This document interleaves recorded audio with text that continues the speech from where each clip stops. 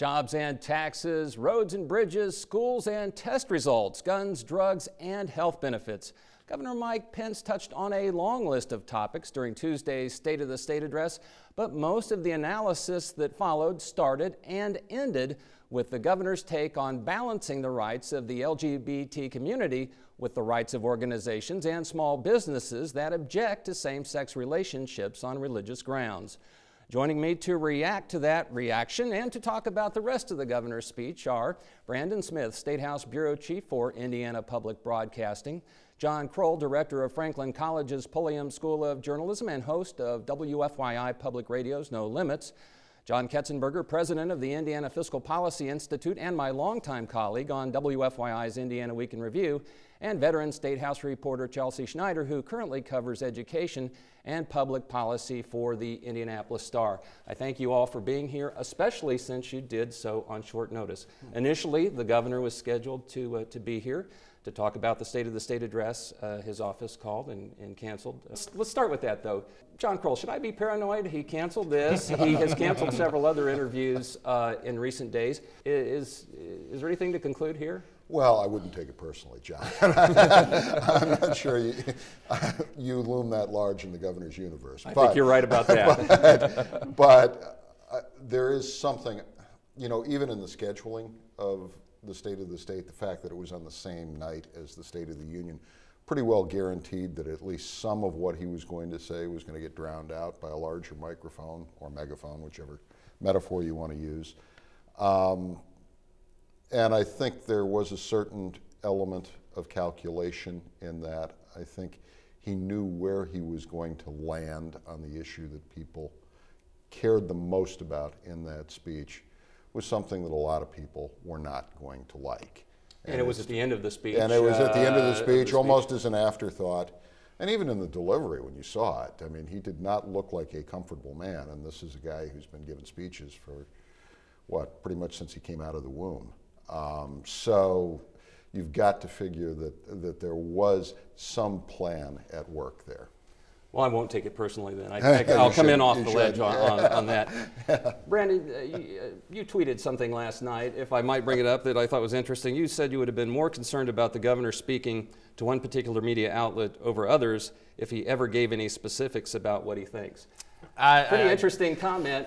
Well, is that, again, part of this notion that the frustrations that many have, critics, admittedly, have voiced about what he said and what he didn't say? Well, and I don't think it's limited to the State of the State this past Tuesday. I think it's something we've seen from Governor Pence all the way from, in my experience with him, from when he was running for governor in 2012 through now. His style is to, with the exception of the 10% income tax cut that he ran on, he has avoided, for the most part, being specific about whatever he was advocating or opposing, leaving it to lawmakers to figure out the details of a lot of his plans.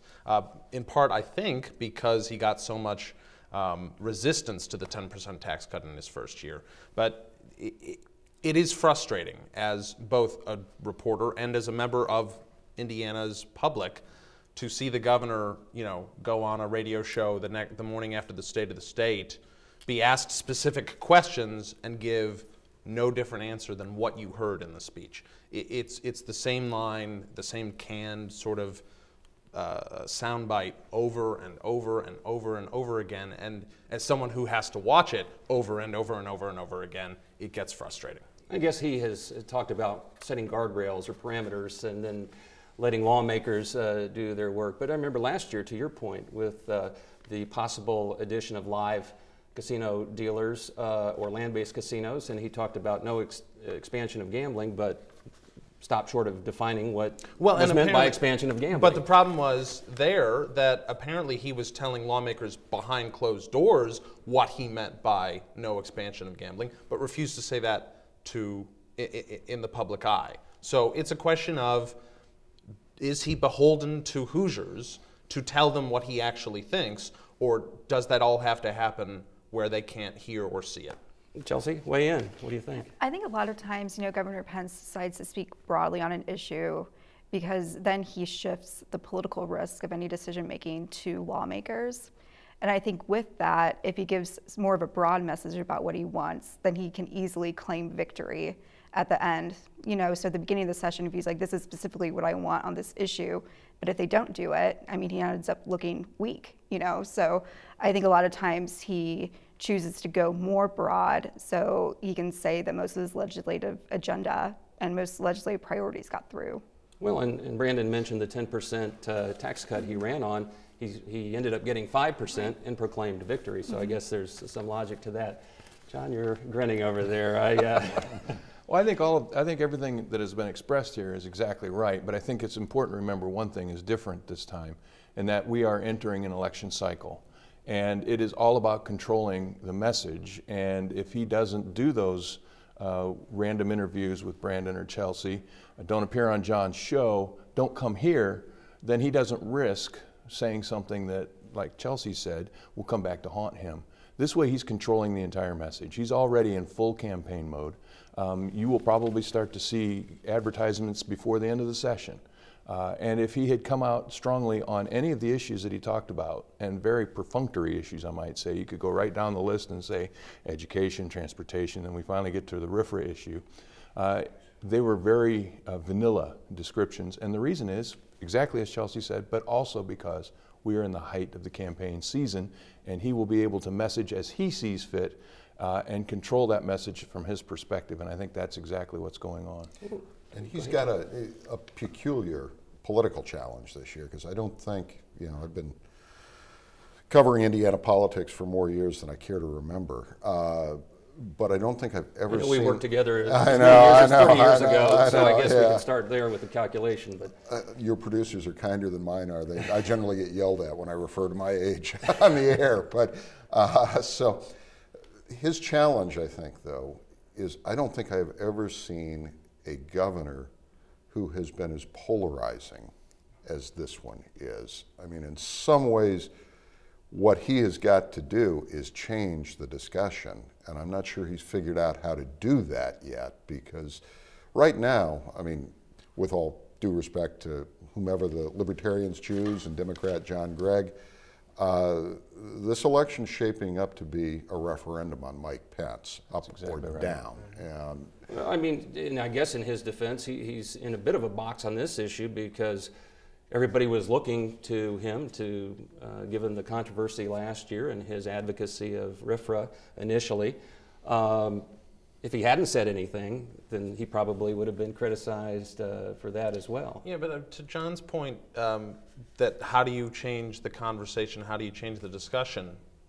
What is he going to propose? I mean, his $1 billion roads plan he was the first out of the box with a roads plan. It was thorough. It was detailed. It was a case of him actually giving a lot of specifics, but lawmakers aren't sold on all of it. First of all, half of it won't take place until future budgets, if he's even governor then. And this year, about half of that money in bonding isn't exactly a slam dunk in the legislature because they don't love the idea of bonding for transportation projects. So that's a big idea, but I'm not sure it's enough to change the conversation because everybody's talking about that anyway. Past that, what is it? A few drug issues, some education stuff that everybody agrees on. Right. That he proposed. He can talk about HIP 2.0 a lot, and I'm sure he will, but that doesn't exactly endear him to his base, which just sees it as an expansion through Obamacare.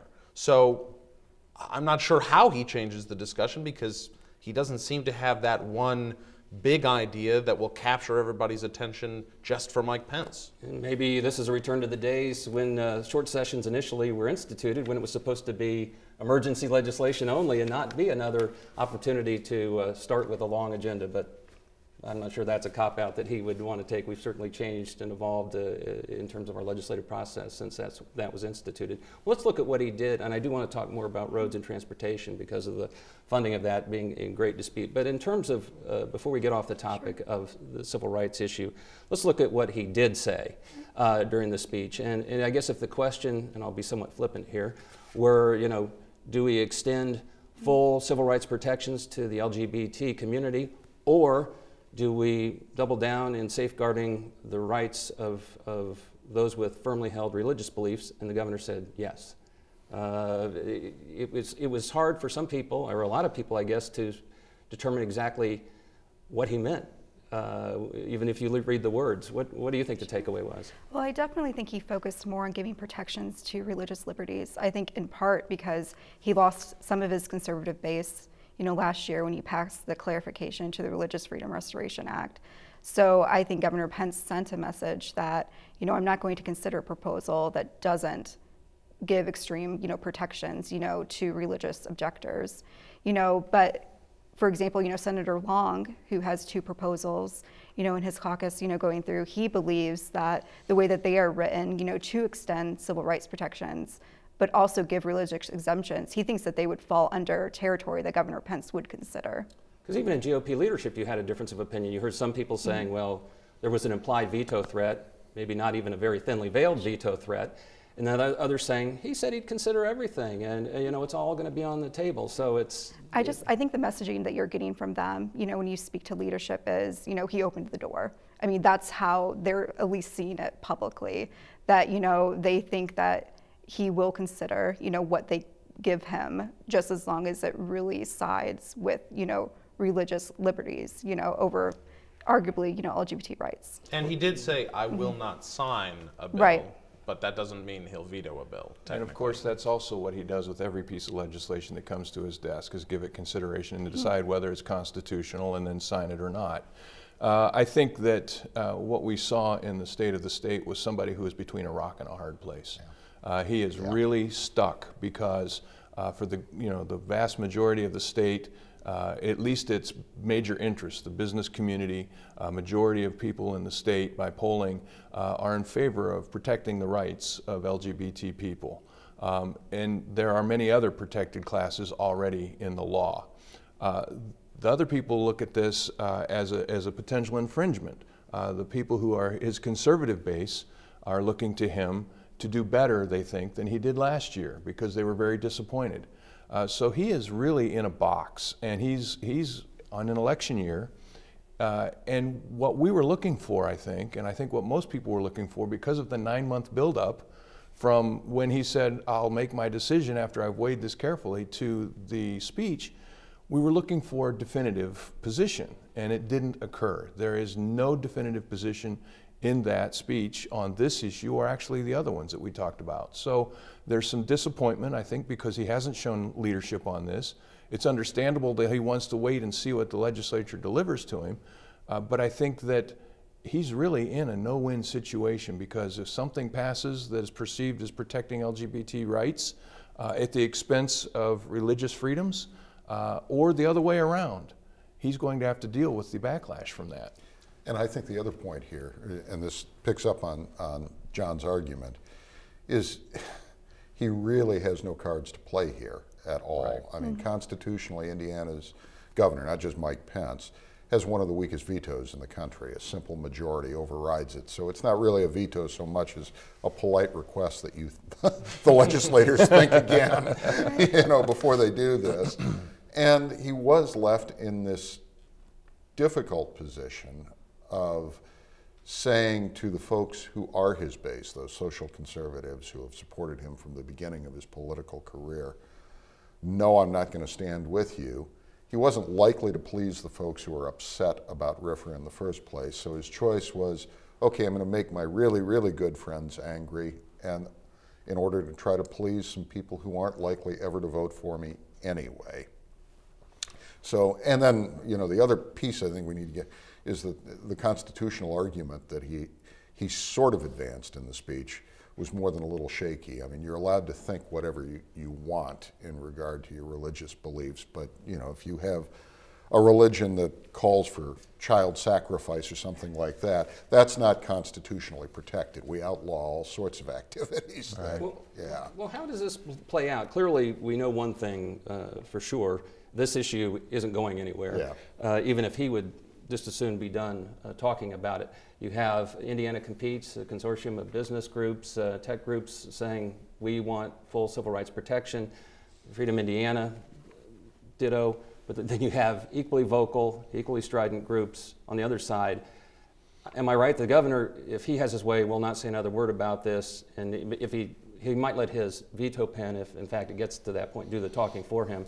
But the issue doesn't go away itself. No, the issue doesn't go away. I think he's hoping that he doesn't ever have to put a pen to paper either way. I think he's really banking on the legislature not being able to agree on a piece of legislation they can pass, and that's what he's hoping for. But I don't know if that's any better for him, because it's going to come up during the summer.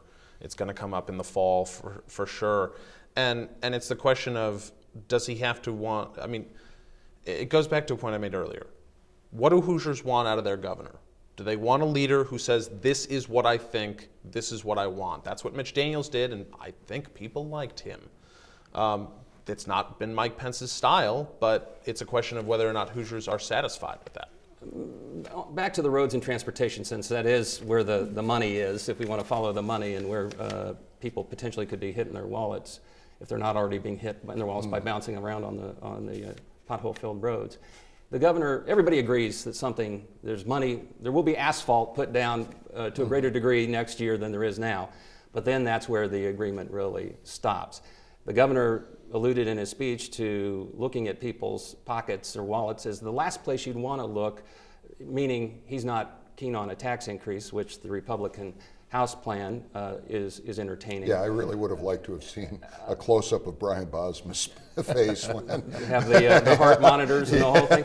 How does that play? Because you do have this rift now, not between the traditional R&D chasm, but it's actually now between the House Republican caucus and the governor's office. Well, and you've got the whole dynamic of the legislature in general, which was restive under Mitch Daniels. They thought a lot of what happened there they didn't get enough credit for, and they also sort of at times felt like they were children being summoned to the principal's office on a regular basis, and were frustrated about that. Made it clear when Governor Pence came in that dynamic needed to change.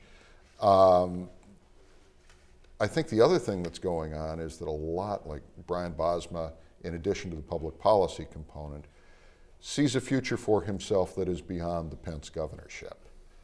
And to some degree, there are a lot of studies now that show that millennials, who are emerging as a much more important voting bloc, just see a lot of public investment issues differently than their predecessors. That don't raise taxes argument isn't as persuasive to them. They see it more as a question of public investment and what the return on that investment is going to be.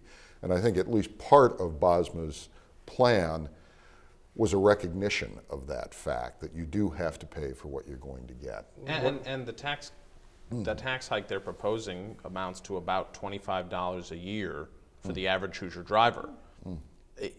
The gas tax, you also have the dollar per right. pack You have the cigarette. dollar per pack cigarette tax, which is a little even easier because while there are still a lot of Hoosiers who smoke, a lot more of them don't, and so don't even see that sort of in their pocketbooks. So that's going to be a hard. I don't think the fight is between the governor and Brian Bosma. I think the fight's between Brian Bosma and David Long. That's where the battle is. Whatever Well, I think, also whatever. That's also where the power is. Right. Too. Whatever roads plan the legislature passes, I'm almost certain the governor will sign, and I'm not sure how much of an impact he'll have on that. Well, time is flying by, and we can't have a discussion of taxes without talking to Jon Ketzenberger, the Indiana Fiscal Policy Institute, which just put out 2 reports on local tax issues and the burdens and challenges facing local governments.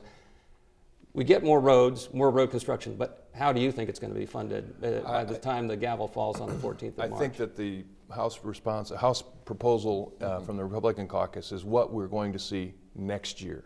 I think this year you're going to see a combination of Senator Hirschman's local road funding plan, which returns local option income tax dollars to communities, lets them fix local roads and bridges, which are $3 billion in deficit, so they need a lot of work. That'll help. I think you'll see that or some version. I think you'll see some version of the governor's plan to bring additional money into the state roads, and I think you'll see it paid for ostensibly by out of the surplus funds and maybe shifting some other funds from other places. So I think you'll see a significant amount of investment in roads, both state and local, but I don't think you'll see any additional taxes, and I do think you'll see a call for study so that when next year's session comes along and they're rewriting the budget, you will see an attempt at a comprehensive plan that will raise taxes because you need that additional revenue. It's been almost 15 years since they've raised the gas tax in Indiana. We've had a lower gas tax, with a lower sales tax.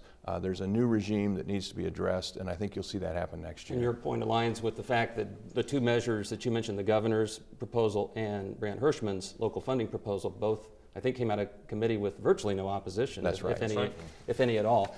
Education, we got to talk about it. We're almost out of time, but that's one area, surprisingly, where everybody seems to be in agreement in that, and it's pretty much not what we're for as much as what we're against. And we're against ISTEP in its current form, and we're against using ISTEP scores to penalize schools or teachers. That's already on rails. I think the legislation's already out of the original, the House of Origin, is Definitely. that right? You know, I think the tipping point was back in the fall when they figured out how much ISTEP scores were going to drop for 2015. And, you know, through that, they decided to, you know, suspend accountability of the negative effects, you know, of ISTEP, you know, for 1 year. And I just honestly think that, you know, it's Republican leadership wanting to make sure that they support teachers, you know, especially in, you know, an election year. You know, a lot of their policies have, you know, angered, you know, the teaching field. So I think you're kind of seeing that at work. And we know that riled up teachers can produce results at the ballot box, Right. as we saw with the superintendent's race last time around. All right, we have to leave it there. We've scratched the surface. A lot left to do, but maybe we'll do this every week. We'll have you sign commitments on the way out of the studio. I appreciate it. And again, thanks for coming on short notice. Very much appreciated. My guests have been Brandon Smith of Indiana Public Broadcasting, Jon Krull of Franklin College's Pulliam School of Journalism, John Ketzenberger of the Indiana Fiscal Policy Institute, and Chelsea Schneider of the Indianapolis Star.